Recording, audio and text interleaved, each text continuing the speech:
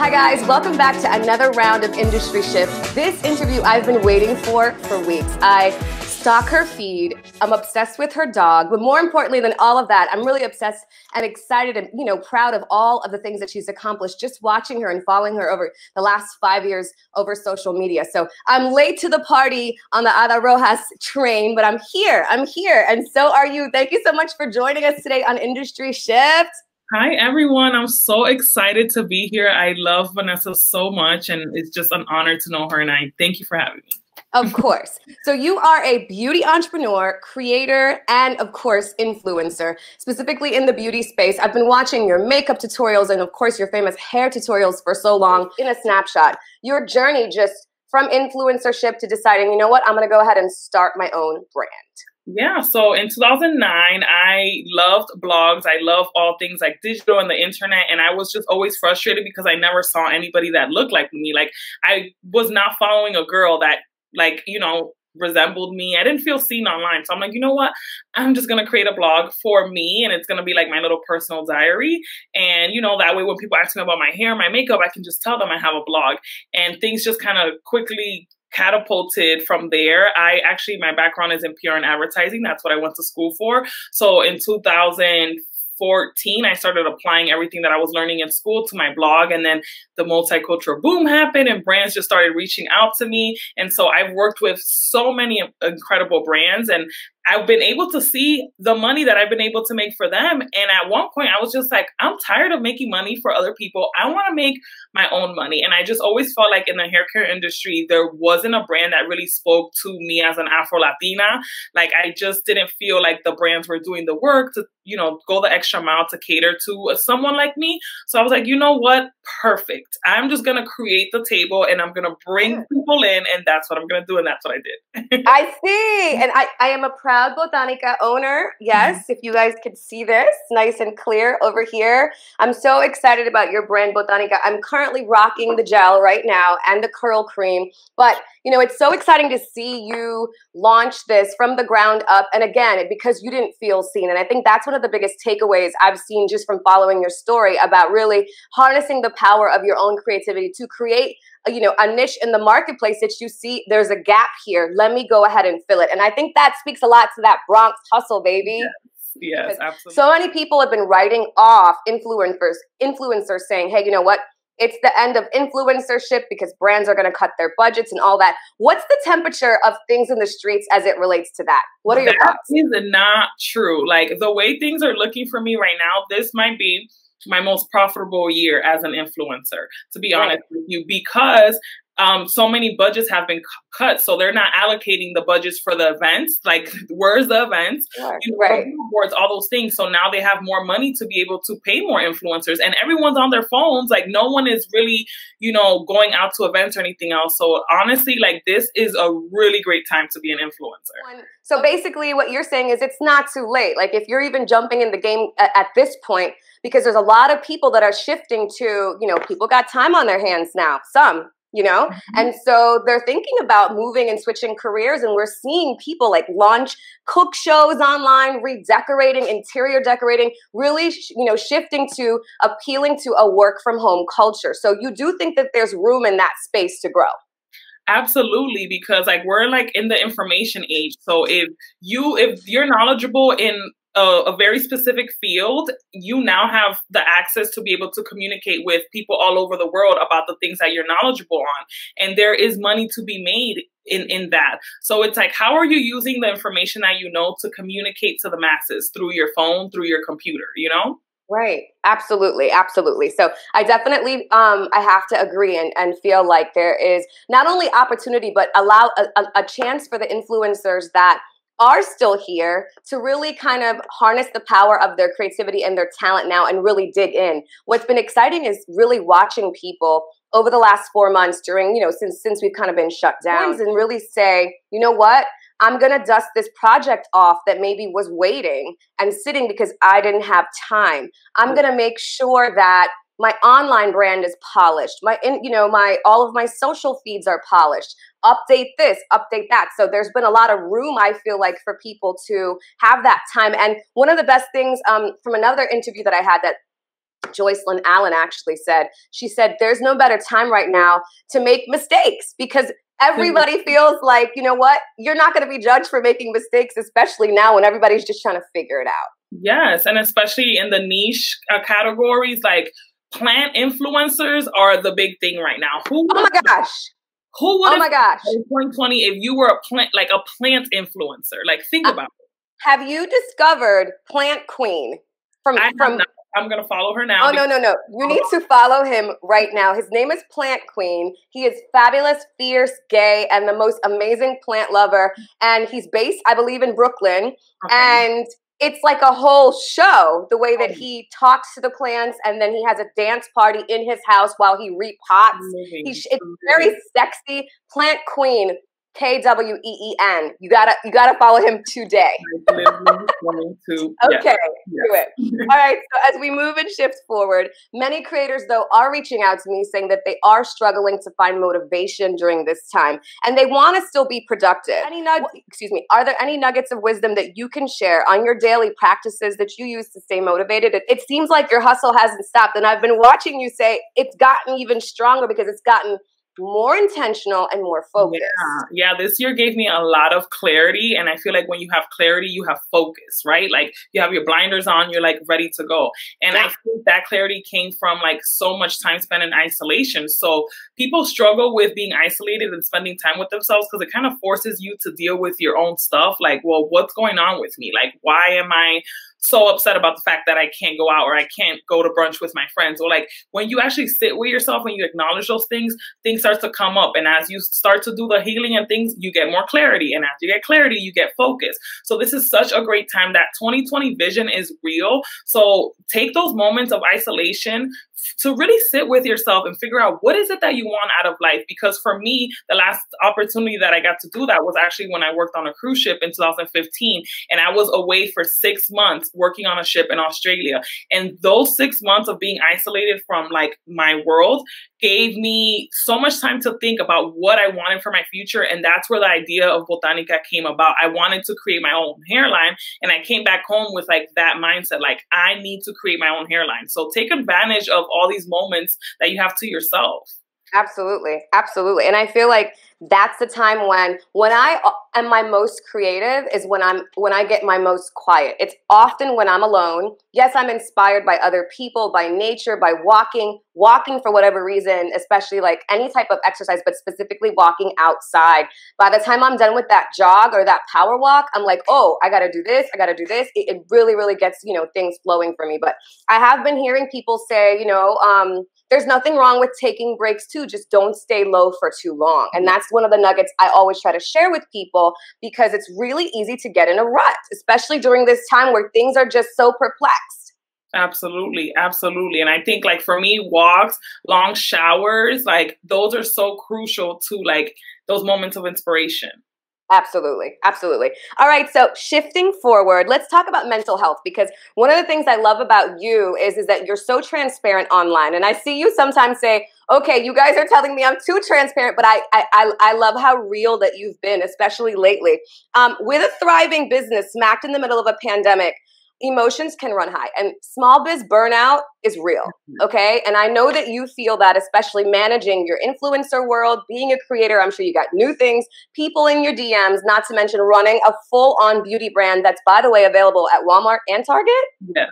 Yeah. Yes, ma'am. Okay. And of course, online at your website. So talk to me about how you're really managing to practice self-care amidst all of this. And are you feeling more anxiety and pressure during this time or less? I was feeling more pressure, and I will tell you this, the time I've had to myself just made me realize that like I felt like I didn't have control of this new chapter in my life, right? Because I've never done this before. I've never had my own brand and it's an actual product while simultaneously juggling my career as an influencer in my audience. And I just felt like things were slipping, like I didn't have control. And I was starting to get to like this place of like, oh, I feel like unproductive, all the things. So what did I do? Reach into my handy dandy self-care toolbox and reach out to my therapist. I have, I've been going to therapy for 8 years now, on and off. And I'm so thankful to be able to have that option and to like immediately be like, I need to talk to my therapist because I feel like I don't have control over this new chapter in my life. And it has been, I literally have been in therapy for a month now. And when I tell you like this, like people are like, oh, I feel like you're different. I feel like, yeah, it's because I finally like really sat down and have gotten control over this new chapter in my life. As an entrepreneur, I always say that therapy was and still is the best investment I have ever made in my business. Why? Because I'm such a big part of my business, right? If I'm not okay, if I'm not functioning, my business is not going to thrive. So how do I make sure that I'm okay? Like going to therapy and showing up for myself so that I can thrive and show up as my highest self in all areas of my life, not just personally, right? Absolutely. Makes perfect sense. All right. So we have seen you throughout this quarantine take some time, go on your trips and really rejuvenate. And I very much feel like I can identify because I love a disconnection weekend or like staycation, whatever it is to like when I replenish, I feel like I can go on 1,000. But if I'm depleted, it's like, don't talk to me. That's the way I feel, you know? So what advice do you have for, as an entrepreneur, for other creators who really want to maximize their effort and their time right now, be more meaningful with their businesses or whatever they're creating, and really be more intentional? Yeah, setting boundaries is huge, right? So for me, like one of the new boundaries that I have set recently is that like I do not work on weekends unless it's like an absolute must. Like if I have to work for my business, I will work on my business, but I really try not to schedule anything on the weekends because that's my time for me. That's my time for if I want to take a road trip, I'll take a road trip. If I just want to be at home and do nothing, I do nothing because that's going to help me show up again as my best self in the weeks to come. So setting boundaries for sure. And once you set those boundaries, you stick to them. Putting your phone on do not disturb. So maybe like after 7 o'clock, don't check your emails.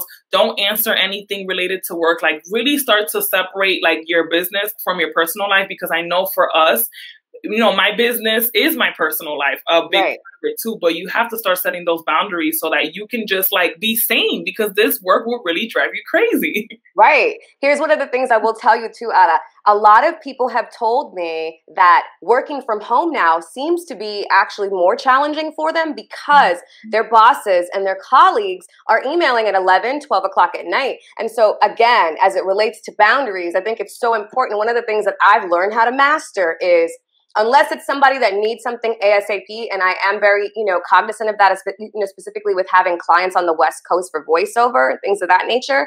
Unless it's something related to that, what I'll do is I'll tee up that email, but I'll wait till the next day if it's not urgent to send it. Just because a lot of times when you set the expectation that, oh, she's available 11:45 East and she's sending emails back and she's replying, then they're emailing you at 2 in the morning. And it's like, I'm a night owl, but it doesn't mean that I want to be on emails with you at 1:45 a.m. I had a situation that just, happened with that not too long ago. And again, it was about setting boundaries and really learning how to say no. So yeah, again, like boundaries are so important because like you said, if you reply back to an email at 11 o'clock, they're going to assume, well, oh, she's always working. I can just always, send an email or ask for things. And you have to be firm about your boundaries because you're just always going to be experiencing burnout. And so for me, like that was a really hard call for me because I used to pride myself on always being available to everyone. That's how I grew. A large part of my career was just always being available and always asking others, what can I do for you? Right.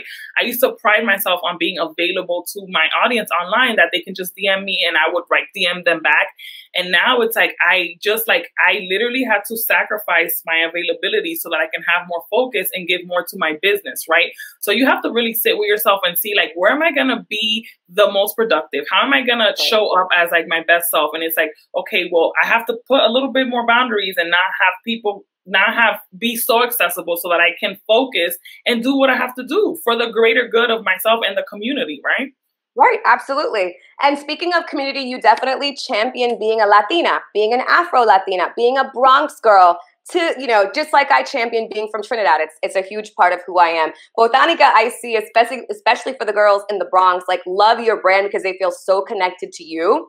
What's next for this beautiful brand? And congratulations, by the way, on your new updated labels and all of it, all of it. I mean, at the end of the day, the biggest thing for me was going and people thought I was crazy. I'm like, they're like, what's wrong with her? Because I'm screaming in Target. Marcos is like, calm down. I'm like, no, Botanica's at Target in Miami, you know?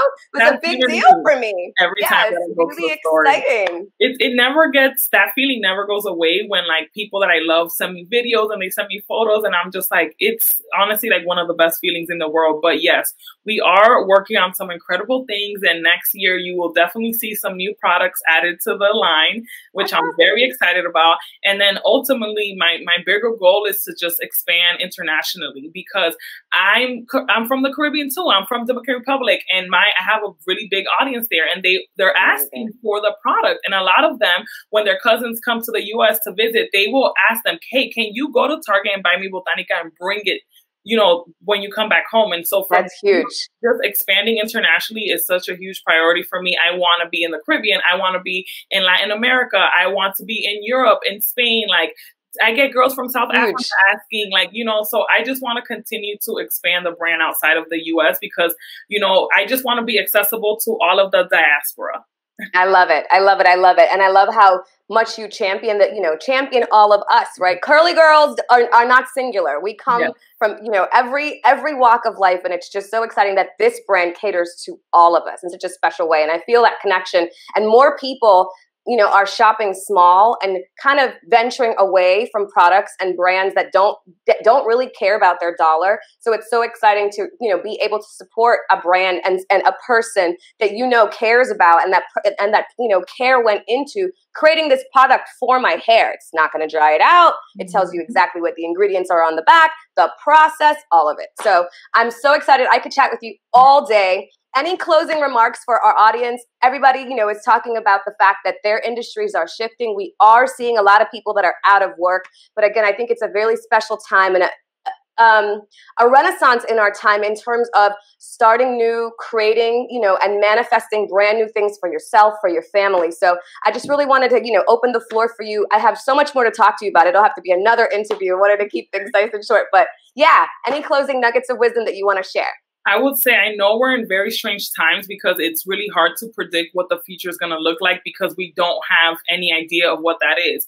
And that can cause a lot of internal fear because you're like, well, you know, I have this idea and I want to do something, but I've never seen anyone do this before. I've never seen, you know, like even with Botanica, when I thought of Botanica, I'm like, oh, like I've never seen anyone do this, or, you know, and it's hard to be what you can't see, you know? So it's like, if you have a little gut feeling about like, hey, I'm really curious about this and I want to explore more, follow that path, follow that curiosity, launch that business, come up with that product, launch the blog, do what you have to do, even if you don't see anyone doing it.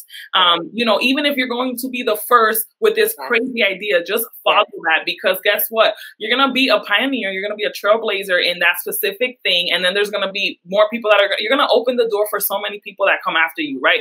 I hope that there's a lot more Latinx brands that come after me, you know, after Botanica. So it's like, don't be afraid to be a trailblazer and be a pioneer. I know it's hard because it seems like you're by yourself in that space, but you have to push through. Absolutely.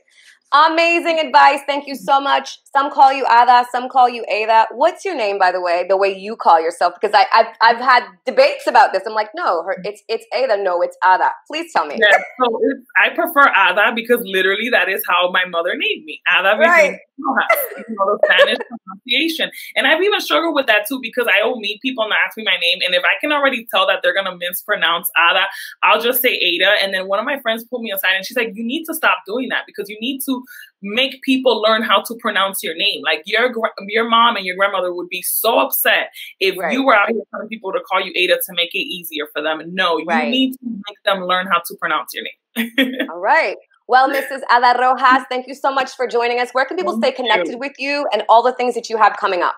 So I'm all things Ada on Instagram, and the beauty brand is Botanica_beauty on Instagram. I'm very active, especially on my stories. So if you just want to check me out on the day-to-day in my crazy life, check out my stories. And don't forget about Rico. What's his handle? Yes, Rico is all things Rico. Oh my goodness. I have a crazy little mini schnauzer who is literally like the star of my social media account. He really is. He's amazing. and his resting bee face is just the best. It's the best. With him. He's a character. He is. Thank you so much for joining us. I appreciate you. We'll see you again soon on another episode of Industry Shift, I'm sure. Thank you for having me.